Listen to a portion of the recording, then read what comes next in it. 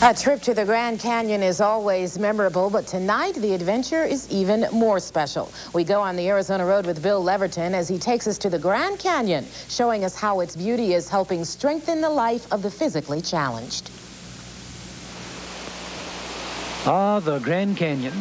Such a dwelling place of endless moods and endless secrets and endless mysteries incised deep in the heart of 3 billion years of Earth's geologic past.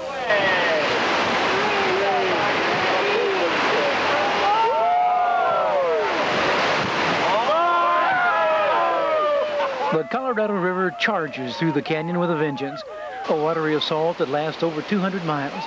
For those who dare to voyage on these waters, it's a furious dash on an angry path of white-crested froth, interspersed with melancholy and still spells, surrounded by panoramas so intimidating that your personal existence almost has no meaning. The Colorado River through the Grand Canyon is remote and in many respects dangerous. That's why it's always been a challenge for strong men. Men strong of body and strong of mind. But what if you aren't very strong and your legs won't even hold you up and you have serious physical disabilities? And sticky mud is a major test of everything your body can muster, and like David here, you want more than anything else to feel the magic of riding the waters of the Colorado River. And so there's a bunch of folks that haven't had the chance to feel that magic up until most recently, and so I got to thinking a couple of years ago, hey, you know, why not? There's a bunch of people that I'd like to take down this river. It took Jeff Aronson 2 years to put together the idea of special trips for folks who would take a lot more attention. It had to be approved by the National Park Service, and it had to be something a river running company would want to do. This year, Canyoneers of Flagstaff worked with Jeff and the city of Phoenix, modifying 2 of their boats, adding more days to the trip, changing the way their trip is normally run. We're accessing the Colorado River in the Grand Canyon to folks who have had very limited or no access to this incredible place up to this point.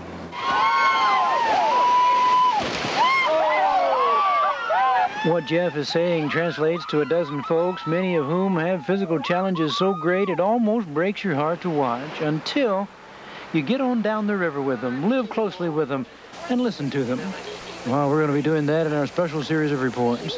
This is Bill Leverton on the Arizona Road in the Grand Canyon. At 10 o'clock, Bill gives us a closer look at their adventure as they continue to tough it out at the Grand Canyon. Now tonight, we head out to the Grand Canyon with a group of people whose strength and love for life will put a smile on your face. We meet up with them on the Arizona Road with Bill Leverton. Come join in their adventure where they learn that their physical challenges only make them stronger. Among others in the dozen participants, David Jeffe has cerebral palsy. Wanda Eller is almost totally blind. Mark Ewer is mentally retarded and visually and hearing impaired. Roseanne Bolin has cerebral palsy and has had 27 different operations in her life. Bobby O'Connelly has a disease I can't even pronounce, and Richard Baker has Down syndrome. On first arrival, it seems a litany of tragedies in life too terrible to bear, too disabling to allow them much freedom in life.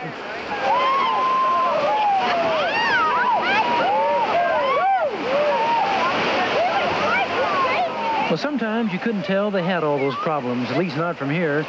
But at first look, it does seem inadvisable to take a dozen men and women with serious disabilities and send them down a dangerous river, even if there are as many non-disabled persons along to care for them. There is a very real element of mortal danger. There's a debate that has been going on for years, and basically it comes down to the right to risk.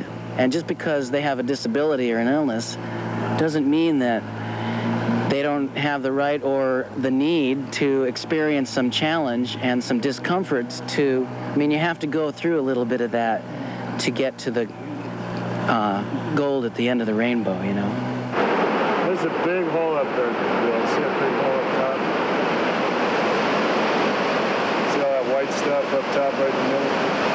We don't want to go there. It concerned me as we were going into it, and it concerns me every day that we're doing this. If something went wrong, it could go very wrong.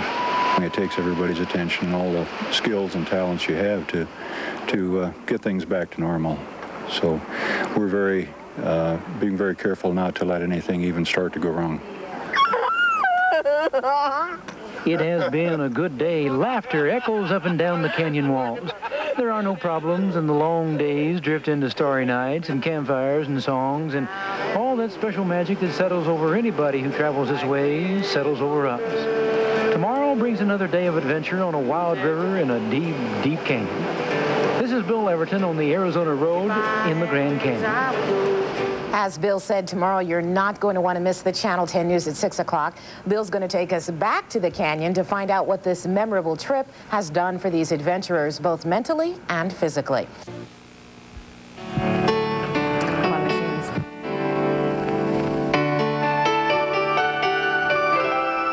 Several weeks ago, a special raft trip splashed its way down the Colorado River.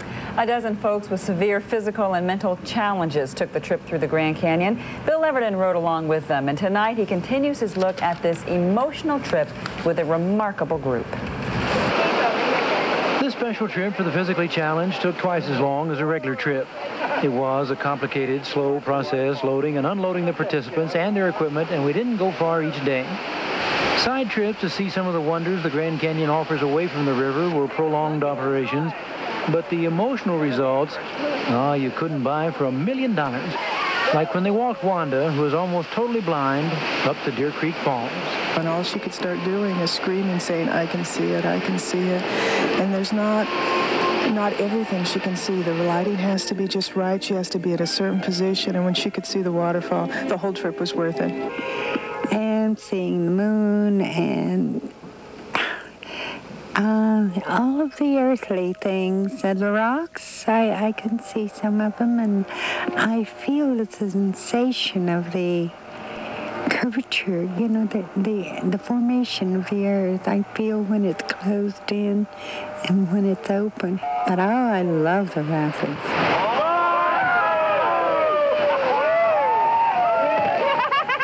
And oh, how Roseanne Bolin loves those rapids. Rose sat in the front all the way, took more water in her face, and the rest of us combined, Rose has cerebral palsy. Sometimes I, drink something warm before going to bed to help relieve the pain, but every night back home, I go to bed in pain. But since I've been on this trip, I don't know if it's the weather or just the atmosphere or what, but I have not been in pain at all. If I have to use a term, is physically challenged, because I feel like all of us in life are challenged in one way or another. I mean, you may be able to see my disabilities. This is true. But I don't see your fears, and to me that's a disability. We float on down a muddy river, the muddy that caused this river to be named Colorado. Rocks, high walls, deep shadows, a moody, slow passage where time has no meaning. This is Bill Leverton on the Arizona Road in the Grand Canyon. Great story. Bill will wrap up his trip through the Grand Canyon tonight on the Channel 10 News at 10 o'clock. Just proves that we can all enjoy the great outdoors here in Arizona. Absolutely, no question. Far from New York, several weeks ago, Bill Leverton spent 7 days on the Colorado River through the Grand Canyon on a remarkable rafting trip with a dozen severely physically and mentally challenged folks. Now, it's a river historically traveled by the fit and the strong. But this special trip was designed to extend access to this wild and beautiful place to those who have very special needs. In his final report, Bill records the deep emotions of some of those travelers on the Arizona Road. They have things wrong with their bodies most of us can't imagine, and some of them walk through life in their own little worlds, and Sandy is probably dying of cancer. But they don't feel sorry for themselves, and they don't want you to. They just want you to know they are alive, and this trip through the Grand Canyon is their biggest accomplishment. I wanted to be like a normal kid. I came home in almost tears because I wanted to play Little League Baseball. And my mom said I couldn't. So this trip sort of makes up for that. This is a spiritual trip. It's an inner trip. The healing I expected was no miracle that I was going to get out at the Grand Canyon and be cured of cancer. But what I was hoping is to find more inner peace through this timeless place, better understanding of myself, and a little better preparation. At times I have. Our trip is climaxed at the granddaddy rapids of them all, Lava Falls. Ah, just speaking the words should strike fear in your heart. A 38-foot drop in a very short distance.